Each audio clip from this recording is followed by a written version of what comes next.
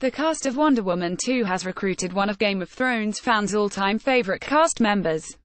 Returning director Patty Jenkins has hired Pedro Pascal aka Oberyn Martell, aka again the Red Viper, for what is only being described as a substantial role in the sequel, according to The Hollywood Reporter.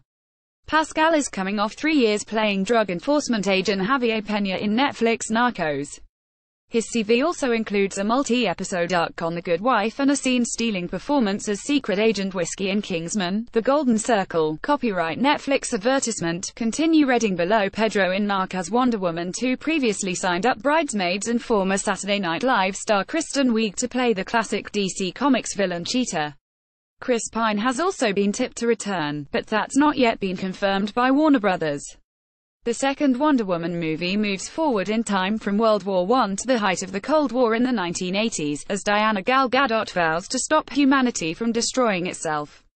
Patty Jenkins has promised fans a totally different experience from the original film, saying, "We're actually making a totally different film with a lot of the same, similar-like things that we love, but it's its own movie completely. So it's not who to us." Copyright Warner Brothers. It's an entirely new adventure together that we couldn't be luckier to do. Wonder Woman 2 is currently on course to begin production this summer, in order to reach US and UK cinemas on November 1, 2019.